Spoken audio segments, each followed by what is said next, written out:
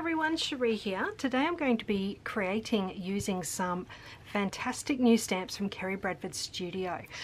We've got the Read stamp set here, all about books and reading, which is perfect for any book lover. And we've also got the Brooklyn lowercase solid and outline stamps. I'm so excited about these. You may have seen me using these before in previous projects. These were my absolute favourite Kerri Bradford stamps, the Brooklyn Solid and Brooklyn Outline. You can see I've used them quite a bit, but now they come in lowercase as well, so that is so awesome. I'm very excited about that. So I'll be using these on my spread today.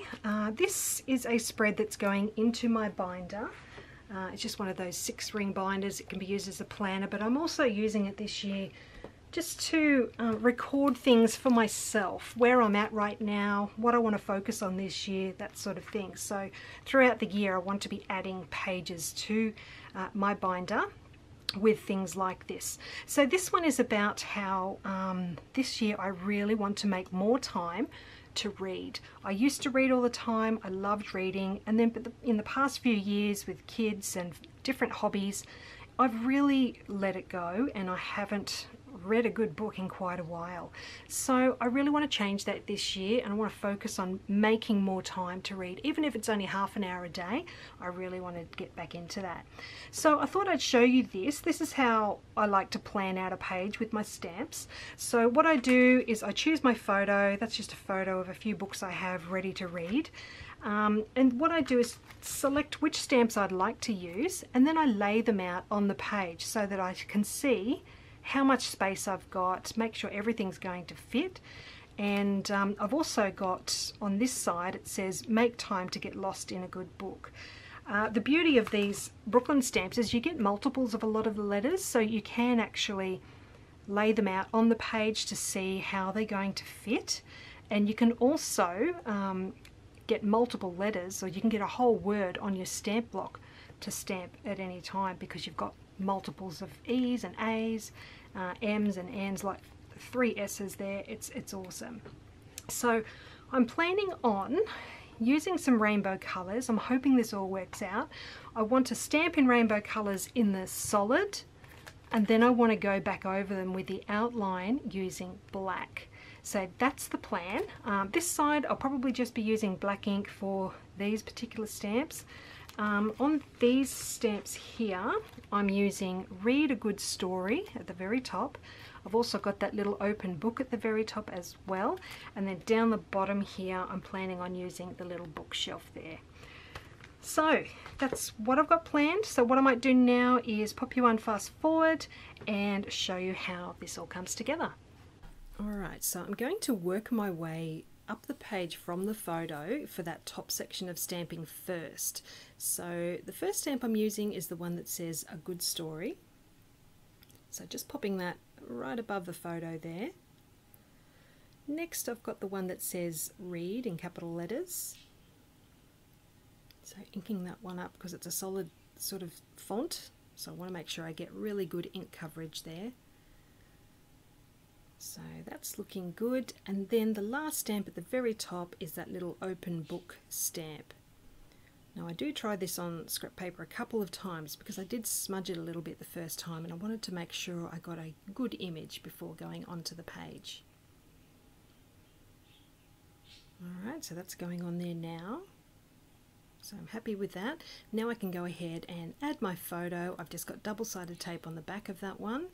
And I'll also add a little strip of washi tape at the very top of the photo. Then my journaling can go onto the page. I've typed that one up using my computer, and the font I used for that was called Typo. So that can go under the photo, and then I've got that last stamp going down the very bottom of the page, which is this really cute bookshelf. So lots of ink for this one because it's a larger stamp with a few solid areas.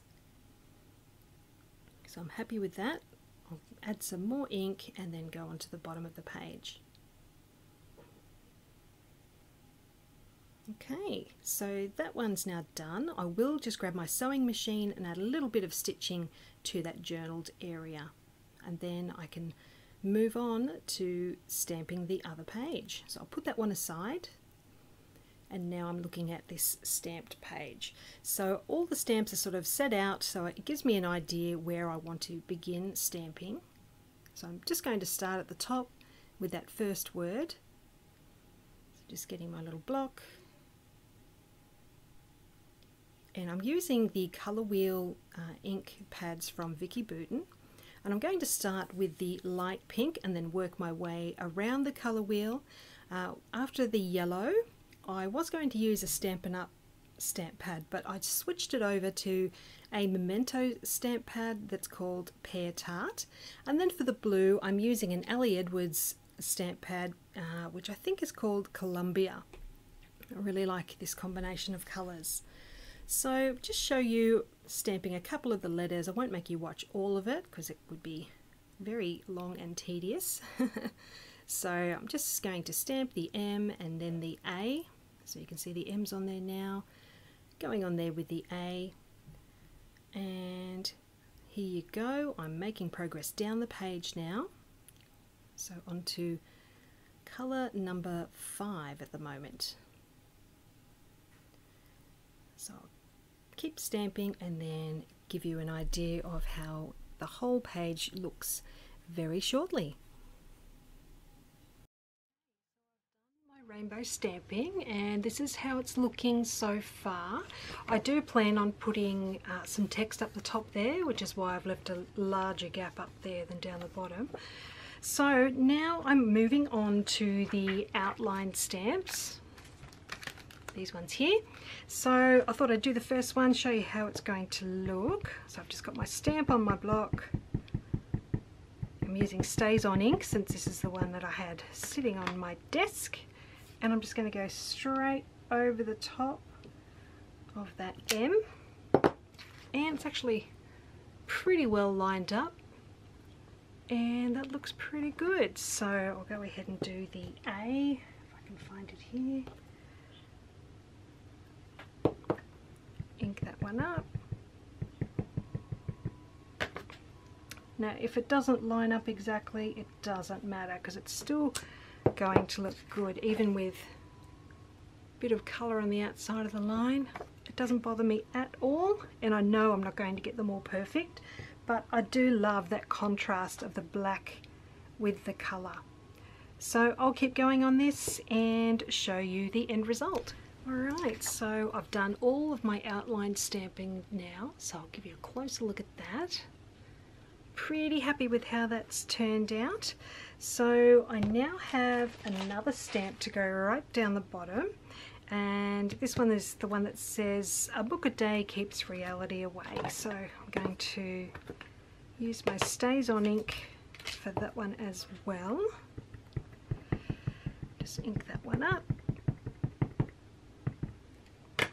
Looks pretty good. That can go right down the bottom there.